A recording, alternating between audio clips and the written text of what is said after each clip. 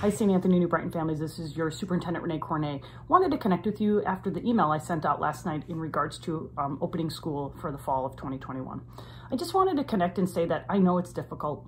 This undertaking for families to navigate how to do their own work and their child's education is difficult, is not even the right word. So I want to acknowledge that. And I also want to be honest and say, I can't promise, I can't guarantee what school is going to look like potentially September 8th and or after September 8th, all the way to June of the end of next year. But I can tell you that any decision that we make as a district is going to be including the experts in the areas of epidemiology, right? So they understand the virus, but also our pediatricians, our psychologists, all the people that also work with kids, and they say, what is the impact of not having children in school? So I'm making every decision based on that.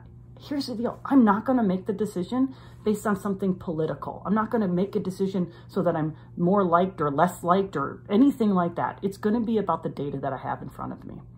And because I can't guarantee that, and I knew that going into the summer, what I am going to guarantee and what we are going to promise as a district is that we can do two things. We can think about this COVID response in two frames. First and foremost is the effective instruction and the ways in which we do school, no matter the median, in-person, hybrid, or distance, that we are going to guarantee that our instruction is rigorous, that it's relevant, and that it's still steeped in relationships. These relationships are what make everything happen. And on the other side, with our teams on a logistics and operations time, they're thinking about all of the things that keep our staff and our children safe and our community. What's our ventilation system? Do we have masks? How many masks? Do we need plexiglass masks? Do we need face shields? All of those things. They're working on that. These two things I can guarantee. When we implement what model, I can't, but I can do those. That doesn't mean it's not hard. It is hard. And what I can say is that St. Anthony New Brighton, as a community, have been dealing with hard things for a long time, specifically since March. With the killing of George Floyd,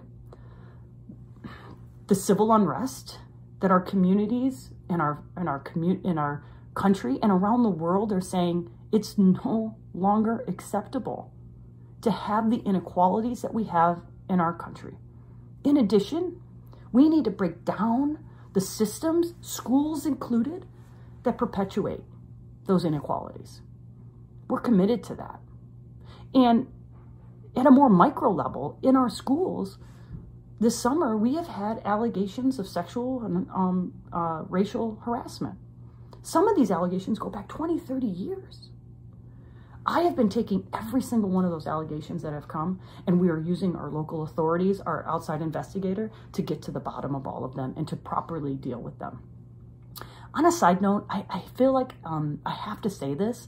There's a belief or a rumor out there that as my time as a principal, as well as my time as a superintendent, that I have chosen to push under the rug harassment allegations or discrimination allegations.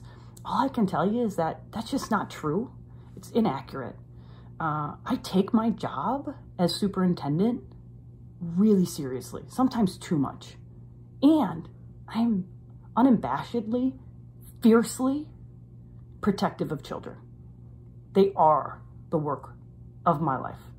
And so I just can promise you that as your superintendent, that those things are unacceptable for me, and I will continue to work to ensure that we have a caring environment in our schools for all our children.